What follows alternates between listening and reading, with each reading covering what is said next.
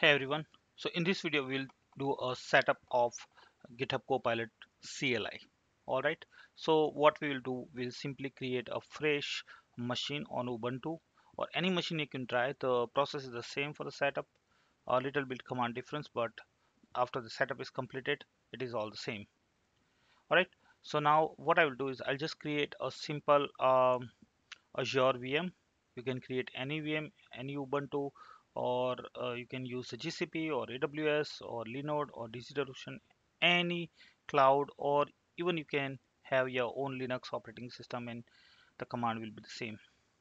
All right, so I'll just go to the virtual machine, click on create, and let's give a name of GitHub Copilot CLI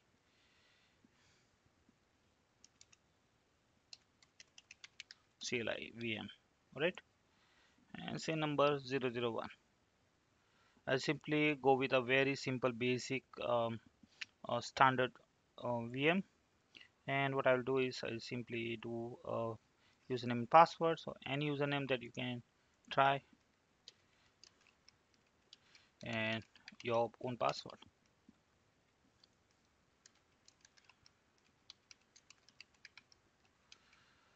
Right, now preview and create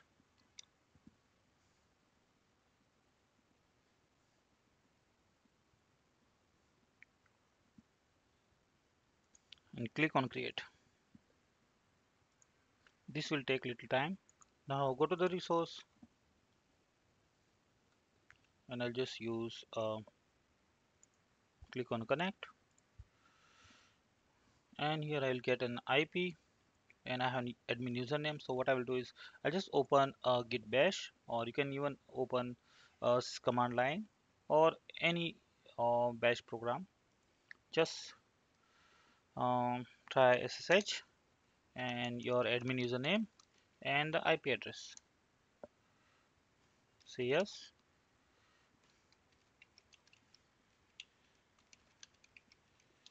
and I enter the password. Now I am in the machine. So now everybody is the same whether you create any sort of VM. Now I'll just log in using the sudo su. So now as an admin user, so that I can install anything. So first of all, let's update and upgrade command.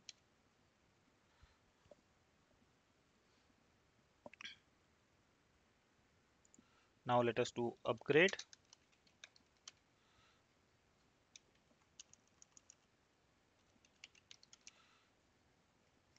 Say yes. All right, so upgrade is done. So now we need to check two commands, git command and gh command. So let's check git version is there. Now let's check gh version. It is not there. So what we can do is we can try snap install gh. It already gave us a suggestion. So I'll just copy and paste.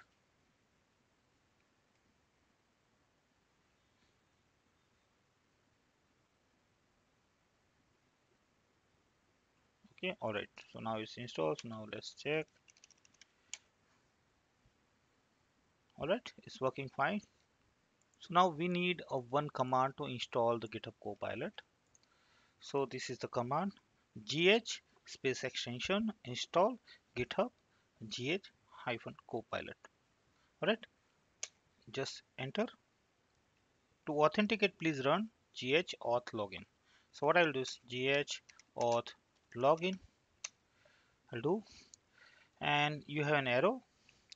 If you have an individual license, then you can use, or if you have an enterprise license, then you can use the C1. So I'll just use github.com, and you can click on HTTPS, and now authenticate GitHub, the GitHub credential, yes, and you can say simply say login with web browser, but you may get a little error, but don't worry about it. Now let's copy this portion, and now let's enter. So it has thrown an error, but don't worry about it. Just copy this first part and go to the command browser and just paste it. So this is and it will ask you for device activation. So again go to the CLI and just this is if you see first copy your one-time code. So I just copy this and go to the browser and just paste it and continue. And here you just say authorize GitHub and just put your password. Just go with password and this is your GitHub password. So congratulations, you are all set. Alright, so now let's go and say logged in and your this is my GitHub username, so it is over there. So we are all set. We have already installed. Now let's test simple basic command and then we'll move towards the next video. So gh and this is a basic command. Then you have a copilot and then say explain. What I will say, give me. So this is the basic syntax. Gh copilot and explain, and this will and then you whenever you are in the shell script or you don't need to go any other and while you're running your shell script or command at that time you can ask give me echo command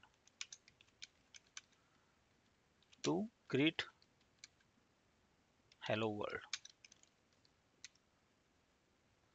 So what I am missing, GitHub Copilot.